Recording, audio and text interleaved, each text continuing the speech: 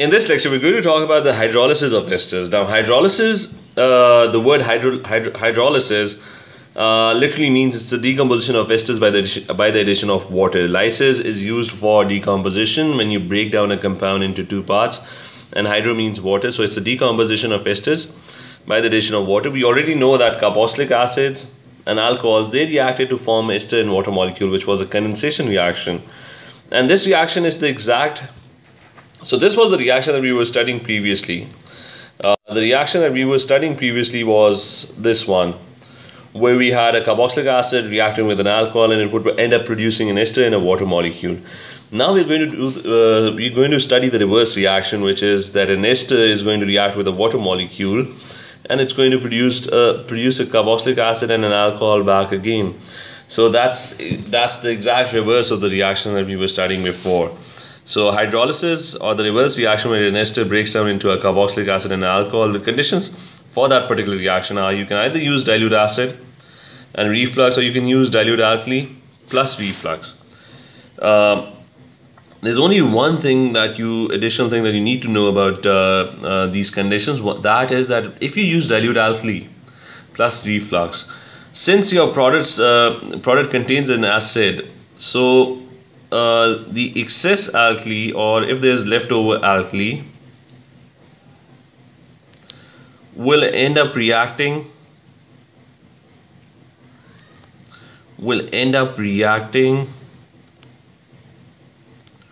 with the carboxylic acid that is formed.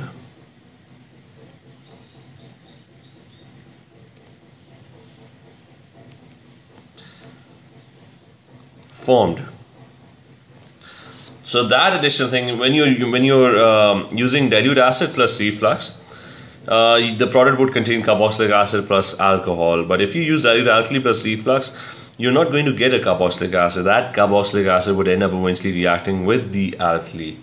So I'm going to give you two examples, one of each, of what the products are going to be when you hydrolyze an ester. So let's start with the decomposition or hydrolysis of methyl propanoate. So methyl propanoate, there's going to be a C double bond O, single bond O, that's an ester, and methyl means there's going to be one carbon atom on the single bond O side. So that's this is CH3, and propanoate means there are going to be 3 carbon atoms on this side.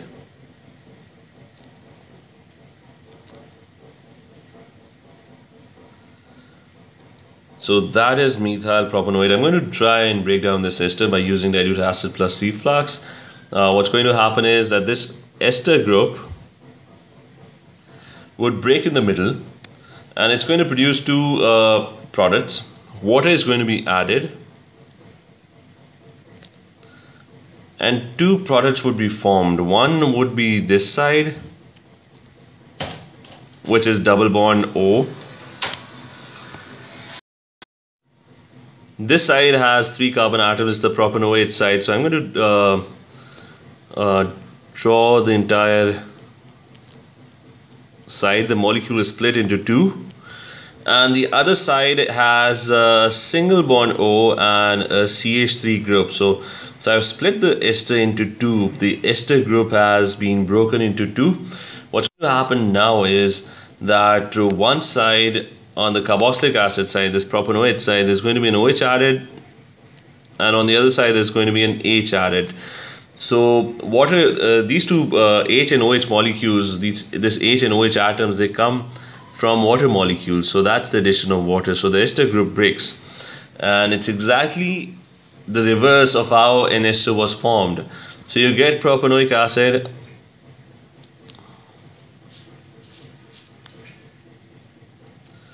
and you get methanol. And the conditions that were used in this particular reaction, this is with when you use a dilute acid and reflux. So you're using dilute acid plus reflux in this particular case. Now the second case is what's going to happen when a dilute alkali is used. Now the reaction is going to be exactly the same except for the fact that excess alkali is going to end up reacting with the carboxylic acid that is formed. So let's take ethyl butanoate. So I'm going to write down ethyl butanoate. So this is the butanoate side, and then you have ethyl, and I'm going to draw all the hydrogen atoms. So there are going to be,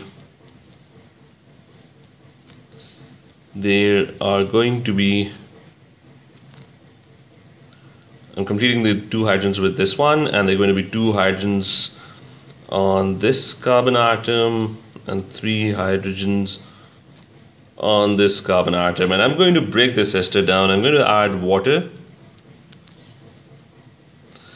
I'm going to add water to it, and I'm going to break this ester down, and this ester group is going to split into 2, and the products that are going to be formed is one side would be the butanoate side, and there would be 4 carbon atoms on that side, and there's going to be a double bond O, and these are all the hydrogen atoms.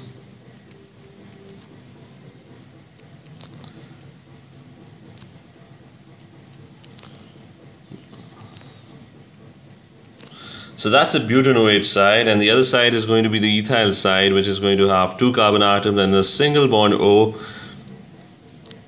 So that's my ethyl side. And a water molecule is going to get added up. It's going to get added to this, it's a decomposition, it's hydrolysis, so a water molecule is going to be added. So OH is going to be added to the butanoate side, and OH would be added to the ethyl side. So it forms an alcohol, ethanol, and butanoic acid. So this is butanoic acid.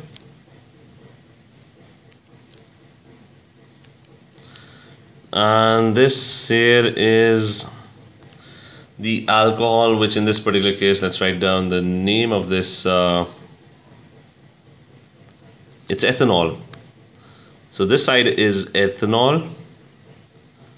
Now only one difference, we're using NaOH to decompose this particular ester. So we are using, the conditions used in this reaction are dilute alkali, which in my case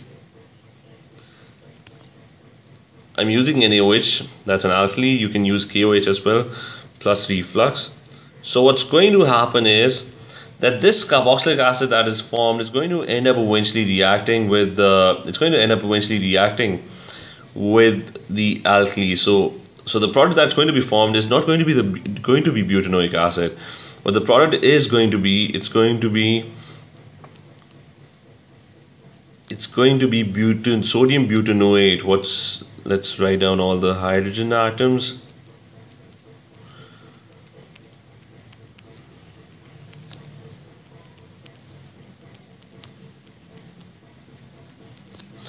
So the product that's going to be is going to be sodium butanoate. It's going to be a salt. The NaOH is going to end up reacting with the butanoic acid. So you're not going to get butanoic acid. What you're going to get is sodium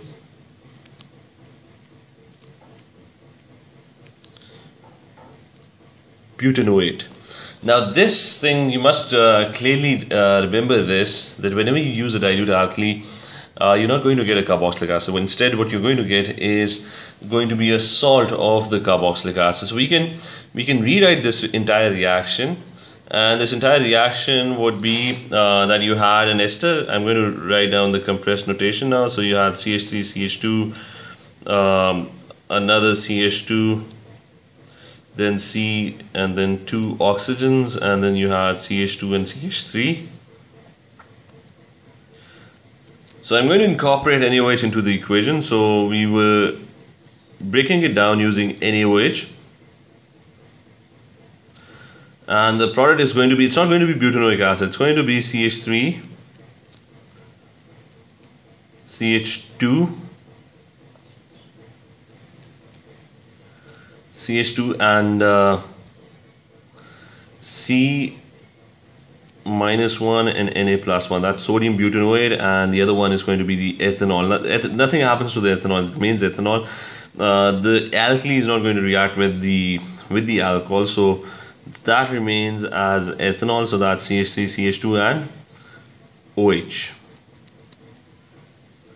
So this is the thing that you need to remember when you are hydrolyzing an ester. If it's an alkali, it's going to break down into carboxylic acid and an alcohol molecule. But the carboxylic acid is going to end up reacting with the alkali, so the product would not contain the carboxylic acid. It's going to produce a salt of the carboxylic acid. But if it's an acid, you're using an acid to break down, decompose an ester, then the product would be a carboxylic acid and an alcohol.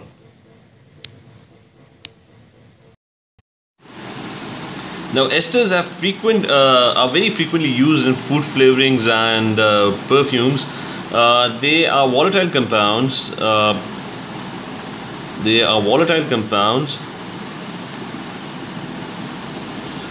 And have very fruity smell. So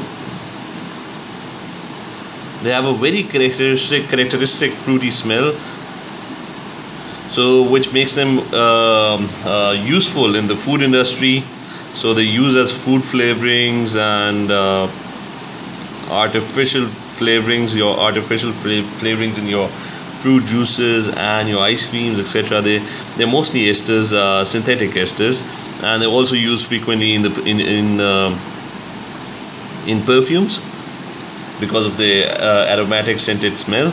So they frequently I've given you a few examples of a few esters. For example, pears have this characteristic smell of pears is because of the ester that I've written down, this ester over here. Oranges have this particular esters which gives them the characteristic smell. Apples have this ester over here, which I think is butyl ethanoate. So they are frequently used. They're volatile compounds. They're used in food flavorings and as perfumes, and which makes them very, very useful in the industry. The last thing that I'll describe when we were talking about esters, I used frequently the term reflux when I was talking about the conditions of the reaction. Now, this is the reflux apparatus. Reflux, it literally means to heat. But there's only one slight difference. It literally means to heat, but there's one slight difference, and that difference is that a condenser is placed on top. A condenser is placed on top, which is going to prevent volatile substances from escaping. So which prevents volatile substances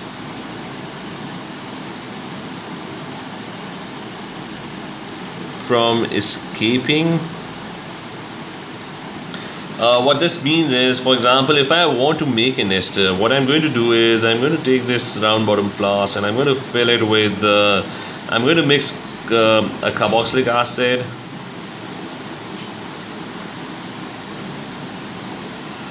with an alcohol. So if I mix a carboxylic acid with an alcohol, what's going to happen is that alcohols are very volatile substances.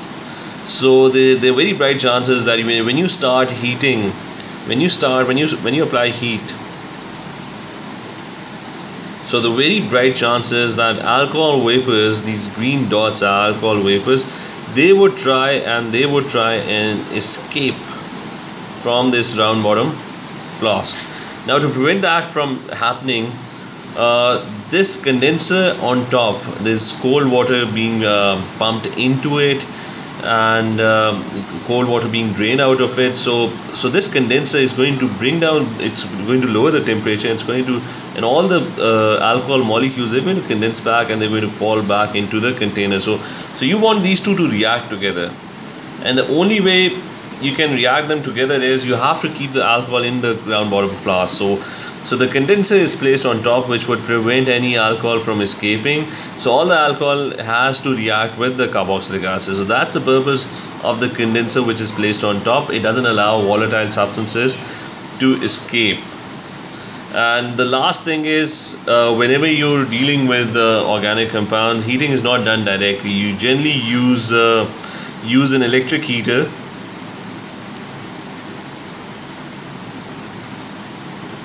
or some other device which has no flames, because if you bring flames close to organic compounds, they're going to combust and they're going to burn. So to prevent any accidents happening, heating is never done directly. So this is what reflux is when I was talking about when you were forming esters, when we are breaking them down as well.